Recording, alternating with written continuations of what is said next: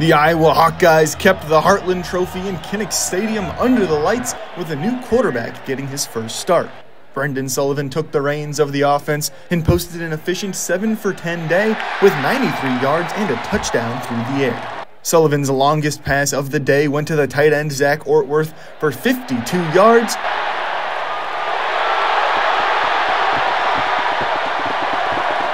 But the most impactful play for him was his touchdown pass to former Northwestern teammate Jacob Gill. That was special. That's something that we've prayed about, something that we've talked about since we got to Northwestern. We haven't connected on one before, and so just being able to do it with him and then a guy that I live with, a guy that I've lived with since I've been in college, that was really special. He's my brother, love him to death, so it was awesome to have that connection. After I scored, I told him I love him. He told me he loves me, and it's just a great bond that we have. But while Brendan Sullivan, the passer, played clean, efficient football, Brendan Sullivan, the runner, added a new dimension to offensive coordinator Tim Lester's system.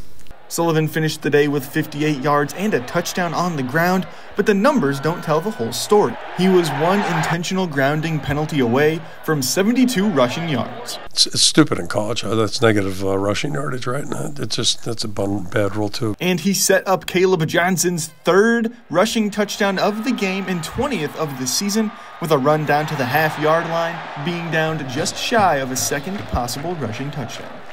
We won 42 to 10 today, so that's the only thing I care about. That's what puts a smile on my face. Is that the team played well.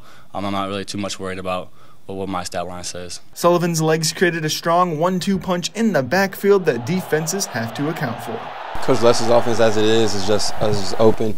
It opens up the defense a great amount, but adding that extra running ability that Brendan brings, it just makes us a lot more explosive. The Hawkeyes hope to get Caden McNamara back, and they've yet to announce who will get the start as the team heads out west to UCLA this Friday.